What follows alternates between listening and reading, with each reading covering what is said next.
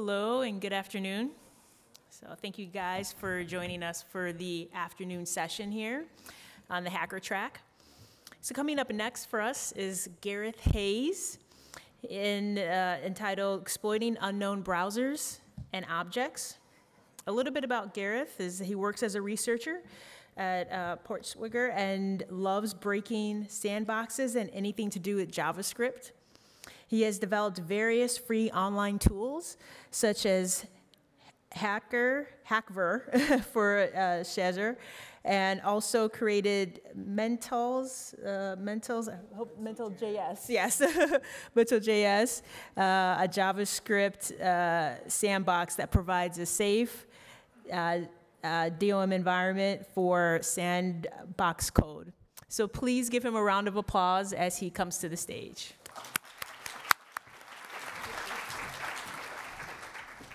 Hello, everybody. Welcome to Exploiting Unknown Browsers and Objects using the Hackability Inspector. So I believe that when you find a cool bug, you should build tools around that bug. And that's what I'm going to show you today. So a little bit about me. I'm a researcher at Portswigger. I think Portswigger is the best web security company in the world to work for. They're awesome. I love hacking JavaScript. And I use this to simply put, I do this on every single presentation I present. It's just a means so I can put some crazy looking JavaScript on there. And today is no exception.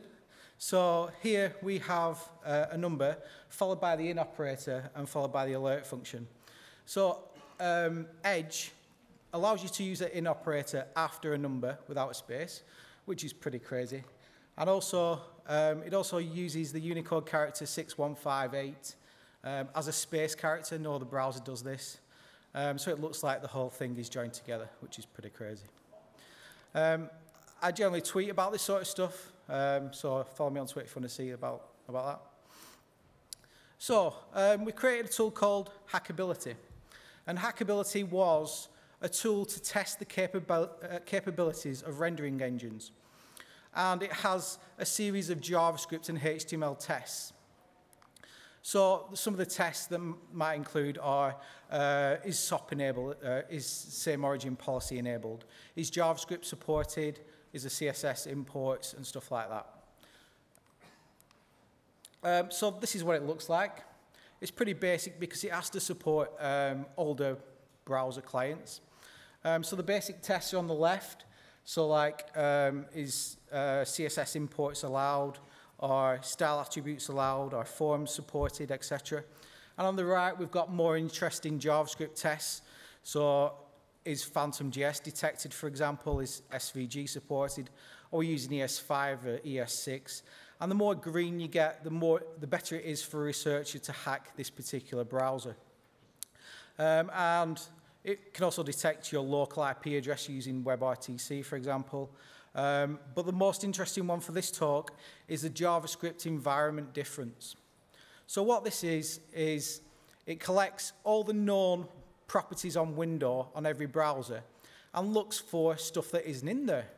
So this will be interesting objects to inspect. So the Hackability tool will tell you what objects are there that are interesting. So it finds the interesting stuff, but we have no means to inspect these objects. So we know what they are, but we don't know how to inspect them. We need a new tool, basically. So this is like life before dev tools. It felt like banging rocks against a computer. So this is browser dev tools, basically. So back in the day when I was coding, JavaScript and HTML back in the 90s, 99, 98 or something. You just had view source. And can you imagine just debugging nowadays with just view source? It would be an absolute nightmare.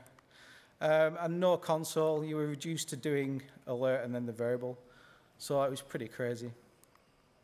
And you're in the same sort of situation when you're investigating a rendering engine that you don't know what it is and what it does and what security is enabled, what security protections are in place.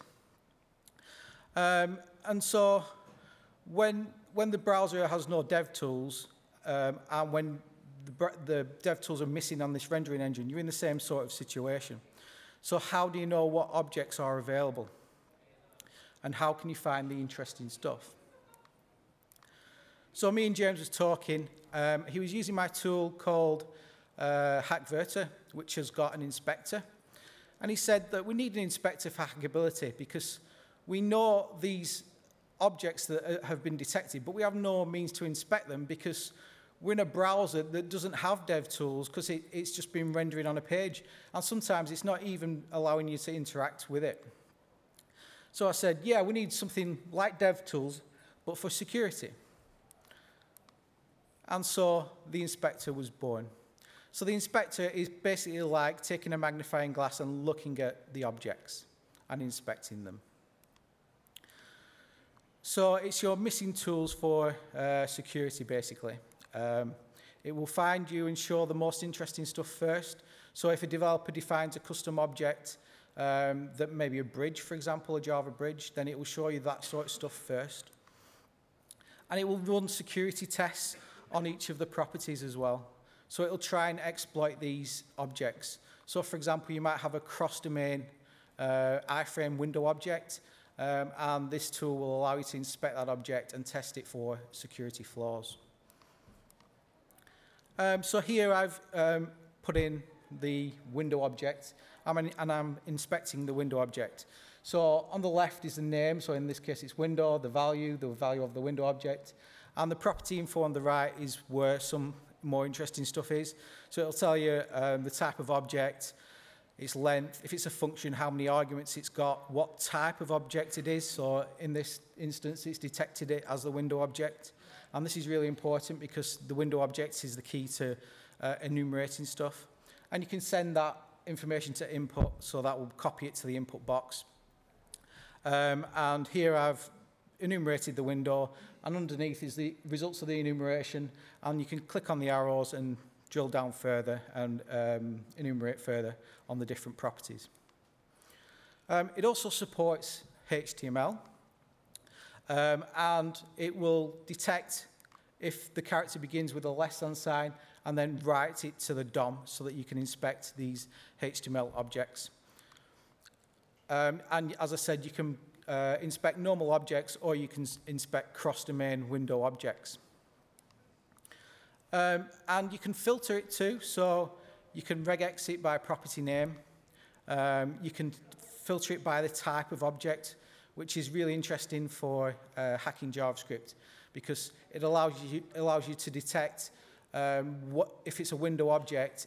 The browser might add a new property called global, for instance.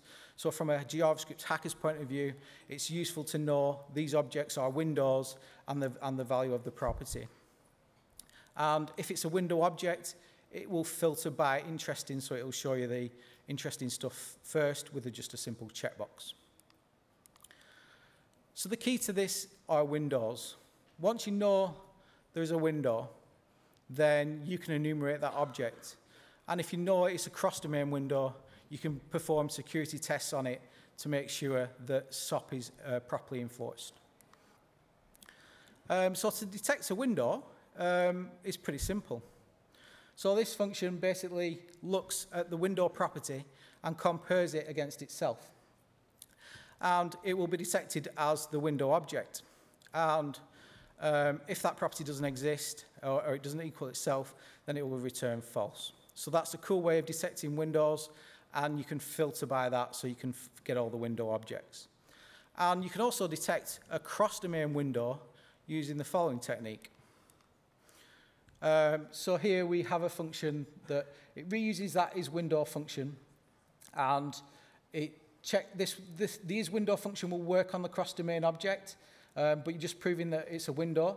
To actually prove that it's a cross-domain window, we try and read the location property of the window and then convert that to a string, and that will raise an exception for a cross-domain window. So when the exception is thrown, that will be detected as a cross-domain window because those checks have been passed. So it's a pretty cool way of detecting a cross-domain window.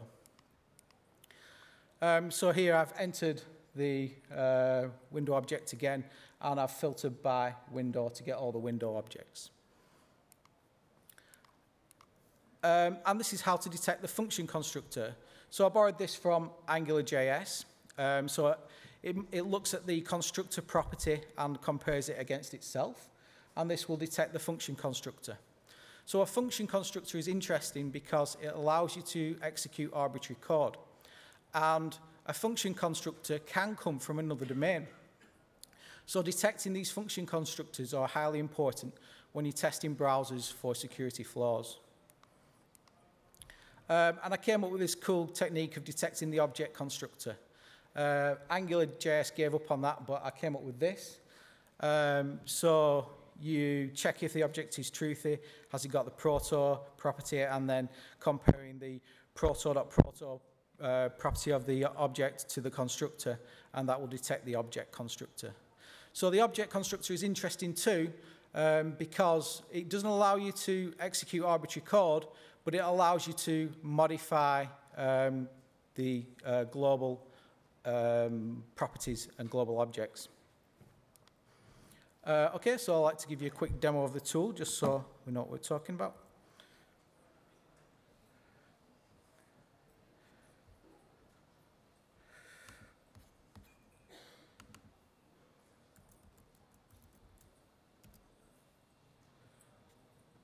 So this is the tool. The idea here is you can run this tool on your own website and run it from there to inspect web services that render pages. So first of all, I'll inspect the window object, if you can see. And you can filter it by type.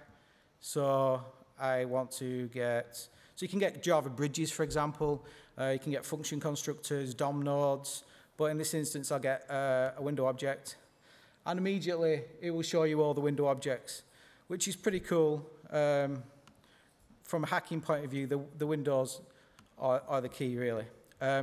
So you can also filter by a regex. So I could look for top, for instance, and that will instantly show me the property. And as I said, you can inspect cross-domain window objects.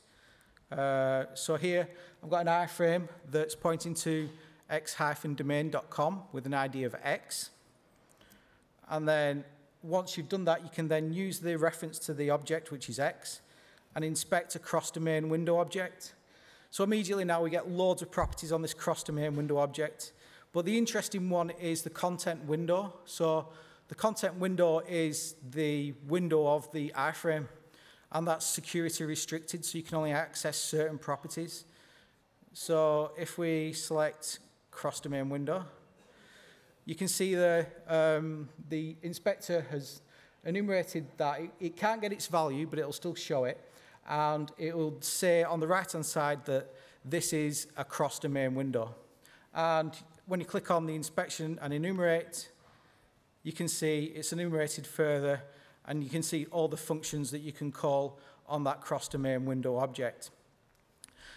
So because it can detect a cross-domain window, it knows that the object is possibly a cross-domain object too. So for example, the close function on the content window, so it will try tests to overwrite properties on that function, which could lead to same origin policy bypasses.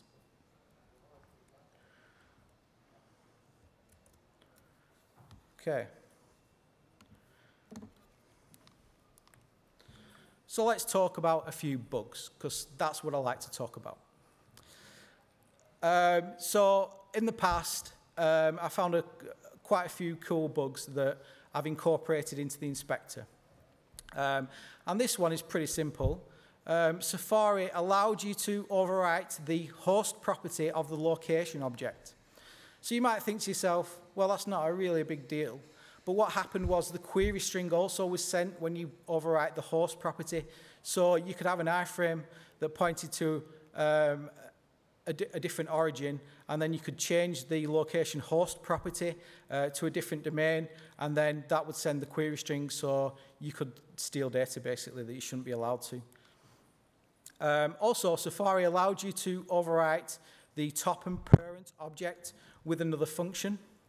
So here we have an iframe, and it overwrites the parent and top function with the alert function. And then on that external domain, I've shown a script here, but it would probably be a click.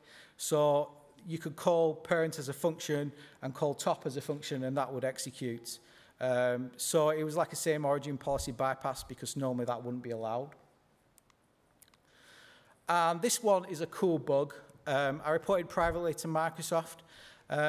Basically, the closed property was leaking a cross-domain constructor, which sounds quite complicated, but it's pretty simple when I show you the code. So if we've got an iframe and we've got a content window, now interestingly, the closed property applies to window objects, and it tells you quite obviously that if the window is closed or not. But this also applies to an iframe for some reason, and that's probably because it's a window object as well. So what Microsoft did, they forgot about this property, and they weren't doing any checks whatsoever on it, and it was a cross-domain Boolean object. So if you get the constructor of the cross-domain Boolean object, you get the Boolean constructor, and then the constructor of that is a function constructor, and the function constructor allows you to execute arbitrary code. So when you execute that alert and pop that alert, it will actually tell you the domain of the iframe, the cross-origin iframe. So you've got basically universal XSS. This one is probably my favorite bug. So this was similar to the previous bug that I showed you, but with one important difference. So in this way, they were leaking the constructor property of the location object. And you could use prototype, define getter, and dot constructor to get the function constructor. But this time, it was quite interesting. I tried to call the alert function, and it didn't work. It said, this is a cross-domain function constructor, you're not allowed to do that. So I thought, I shouldn't still be allowed to call the function constructor, but it's not allowing me to access these functions. What else could I do? So I thought, well, let's see if it evaluates. So I did 1 + 1 and see if I got 2. And it did, it worked. So that got me thinking, maybe if you overwrite a function on an array object, for example, you could get arbitrary code execution in the context of that domain. So what I did was I overwrote the join function. So I overwrote the join function and for every single array on that domain. So when the join function was called on that domain, it would execute my code, and it would alert pawned with the contents of the body in a HTML. So that's another universal XSS. This one was quite funny. Firefox 15 shipped without any protections whatsoever on the location object. So I created a blog post called Firefox Knows What Your Friends Did Last Summer. And basically what it did was open the Twitter list page, which redirected you to a personalized list page that contained your Twitter handle. And then Firefox just didn't check the location at all. So then you could get the user ID of the Twitter user and then get all their friends here. So that was pretty bad. And these bugs would be easily detected in the inspector. So this one was a Safari universal XSS.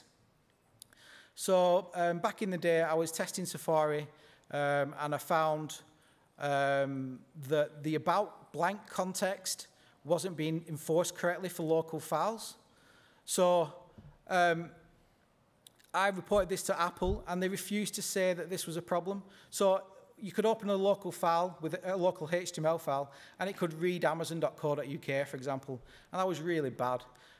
So I stayed up 23 hours to try and prove that this was a serious bug. So as soon as the beta came out, I stayed up 23 hours straight. I can't do that now because I've got kids, but back in the day, that's what I used to do. And basically, the exploit just involved using an iframe, pointing it to about blank. Then when that loaded, overwrite the document body.innerHTML with another iframe. This was before clickjacking, so this worked. You could iframe any website. And basically, it would load amazon.co.uk, and then you had access to the inner HTML or the cookies. So all these bugs will be easy to find with the inspector, and I've incorporated some of these into it as well. I've created some automated tests that find all this sort of stuff. And some of the stuff like the opera bug that I showed requires manual analysis, because sometimes if you call the function constructor, it won't always return the value that you have access to. So you might need to use a tool for manual analysis and try and exploit the bugs, because things like overwriting the join function, for example, are difficult to do automated. So here's a couple of security tests that I've got. So once you know you've got a cross-domain window, you can try and set a property on that cross-domain window object. So here we just overwrite the property test and read it back, and then you can set, it will display a message saying that you can set properties on a cross-domain window. So this can lead to same origin policy bypasses, because if, for example, the website is framed, and then you can call the function like blur, for example, and then you call you use the call property on the blur function, then if you can overwrite that, then that can lead to universal XSS. And this one is pretty cool. This is a test based on a Safari bug. So it checks for data leaking and exceptions. So if you've got a cross-domain window object, so in this case, OBJ is the cross-domain window object, and you try to read a property on that object, Safari throws an exception, but actually it leaks the origin in the exception.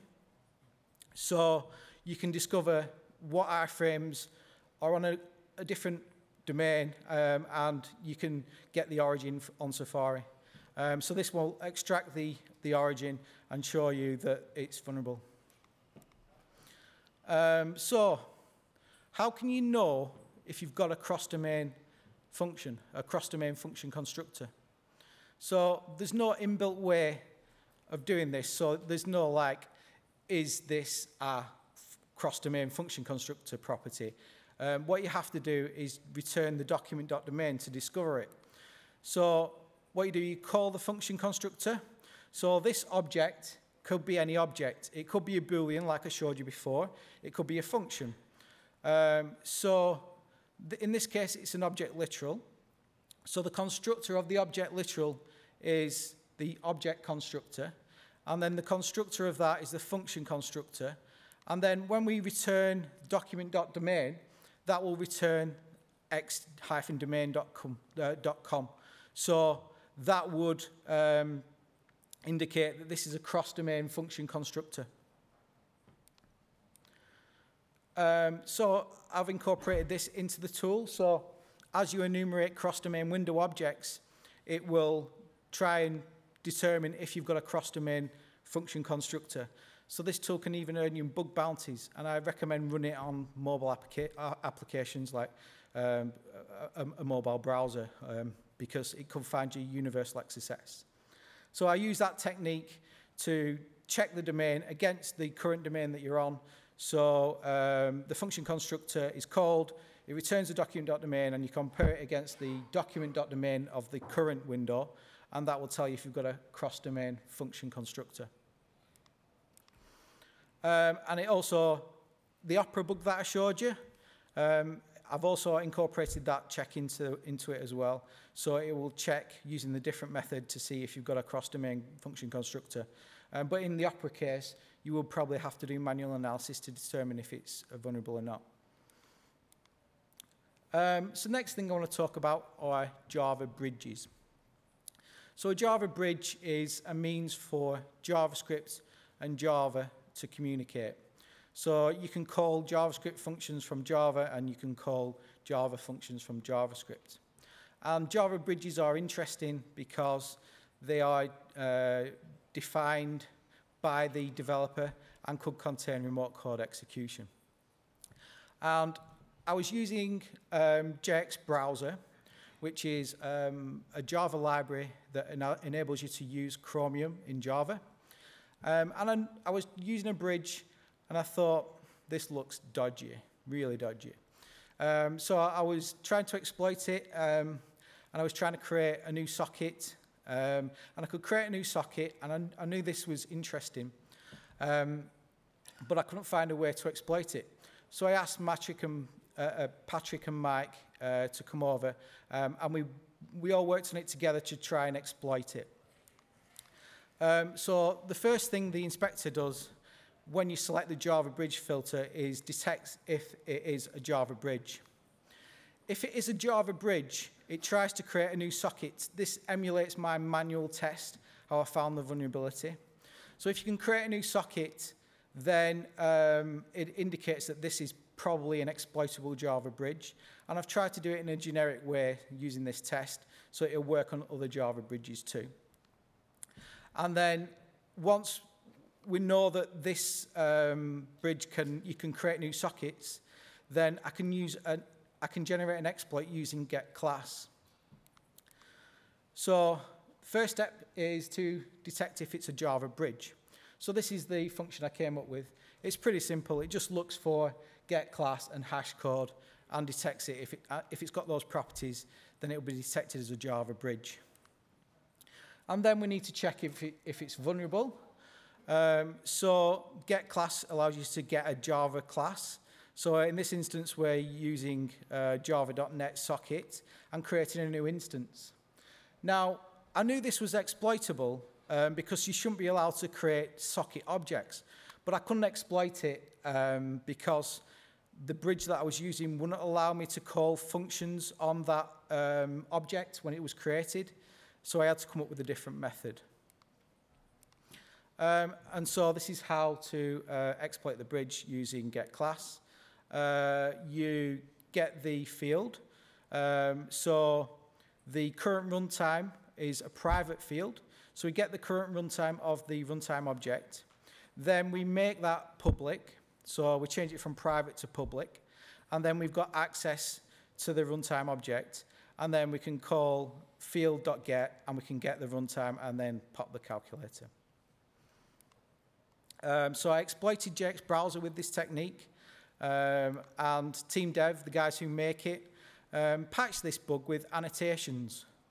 They did it in a way that was puzzling, but probably because of legacy code.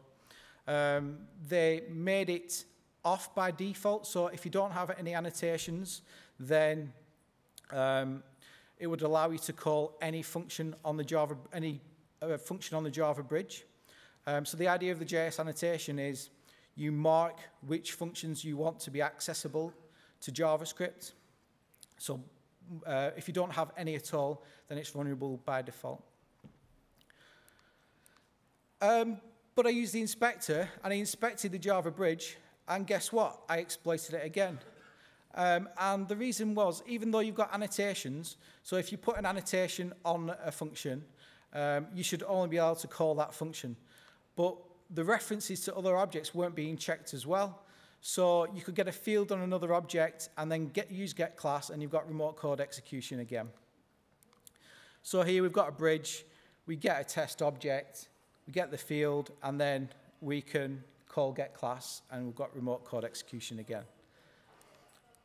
And so the bridge was broken again. So I'd like to give you a quick demo. I'm going to give you a demo of breaking the bridge and also the Safari exception issue, which is quite interesting. So the first demo I want to give you is the Java bridge. Oops. So here we've got some Java code that loads the inspector. So it loads the inspector, and we've got a bridge, and the bridge has a completed function and a super secret function. Okay, so I'll run that.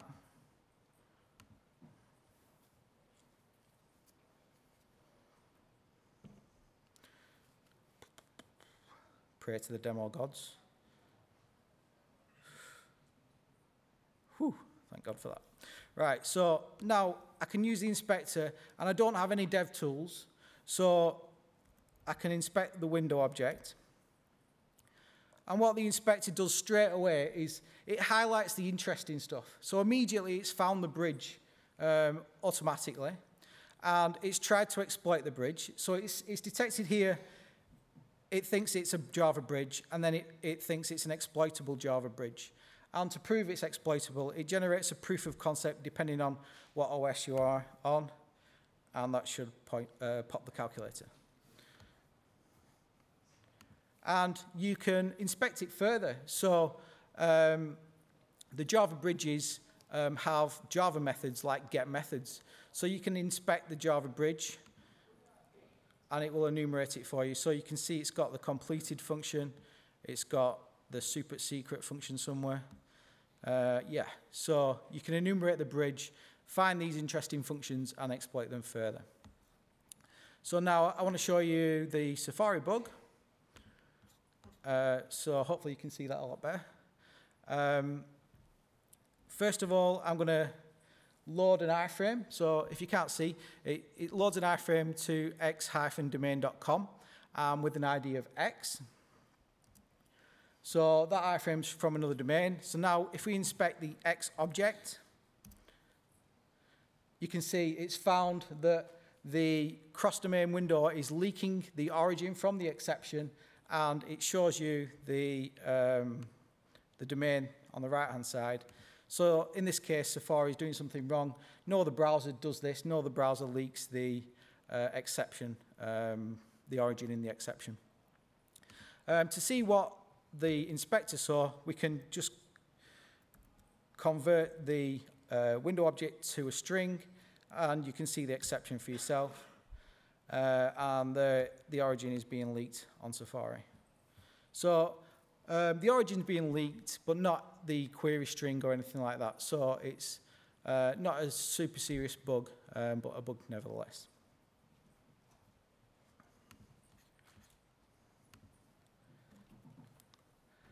So it's got some advanced inspection features. So as I said, you can use, in this instance, you can execute JavaScript on every property. So here I'm inspecting the window object. I'm giving it a regex of 1 to 3 characters. And the JavaScript that's being executed is alert with the property, and it's filtering by functions. So inside the JS filter, obj refers to the current object, and prop refers to the current property. So for instance, if you wanted to call a function on every property of that object,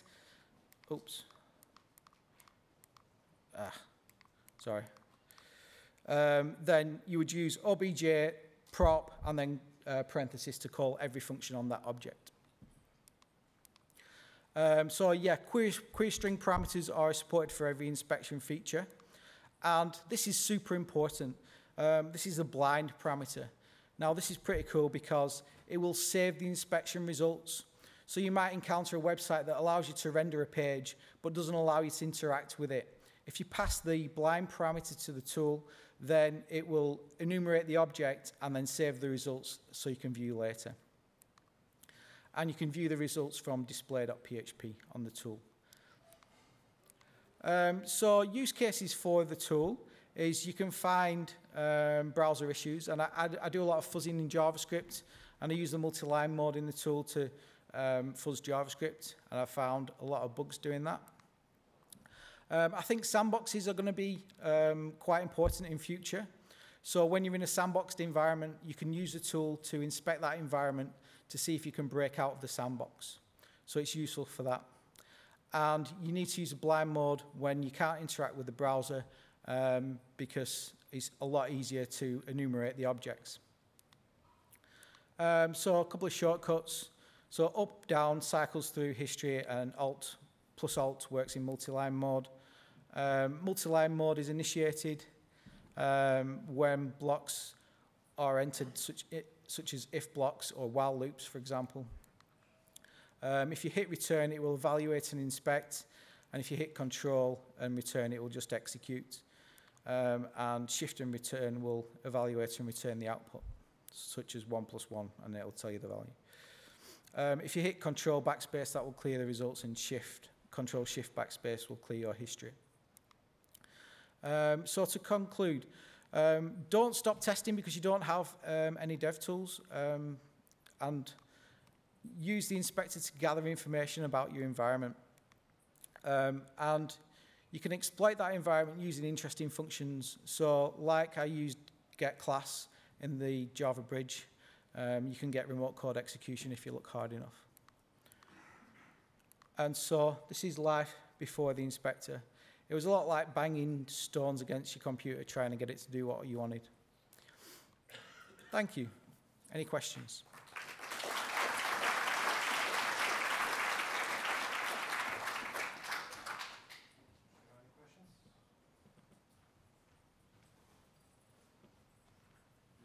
My question is, this tool could be useful for testing server-side request forgery bugs with a blind mode, yes? I mean, it makes sense to use something like this for something like this. I mean, not this like browser bugs, but I mean, if you have some kind of rendering engine which you don't know how it works and stuff.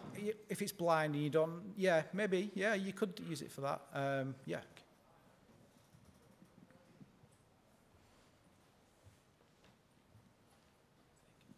Well, thank you for the presentation. Thanks. Have you thought or tried something with JavaScript inside the PDF? The JavaScript that you can execute in a PDF? Yeah, I've done some testing on PDFs, and I've enumerated properties in PDFs, and there seems to be a lot of like crashes and some bugs in Acrobat. So I've used the same techniques I've showed today to enumerate objects in PDFs, and it does look like there's some decent bugs to be found in there still, even now. Yeah. Thank you.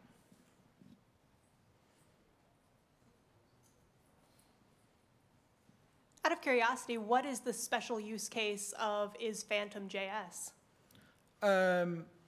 Well, because, for example, you can cause denial of service. So if this phantom.js is being used, you can open a new window using like a really ancient function like show model dialog, I think, and that can cause denial of service on the server because basically the window pops up and it doesn't close, so that it can lock the server basically. So yeah, that's just some of the stuff that I found, but there could be other issues as well. So it's important to know.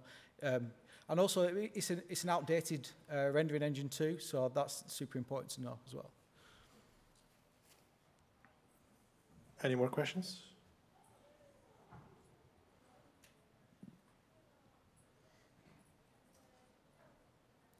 I guess not, so thank you. Thank you, Gareth.